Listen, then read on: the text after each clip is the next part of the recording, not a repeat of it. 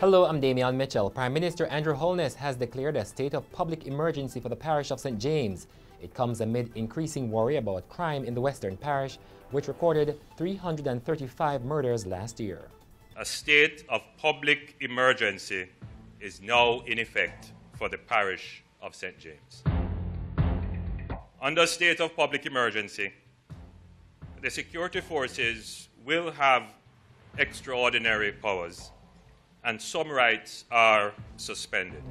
The level of criminal activity experienced, continued, and threatened is of such a nature and so extensive in scale as to endanger public safety. That kind of planning takes time, but more importantly, it takes resources to be behind it. But there's one other important alignment. The government cannot act without public support. In sports, two-time national 400 meters champion Javon Francis will return to action this Saturday at the third staging of the McKinley Wynn Track and Field Classic at the Calabar High School.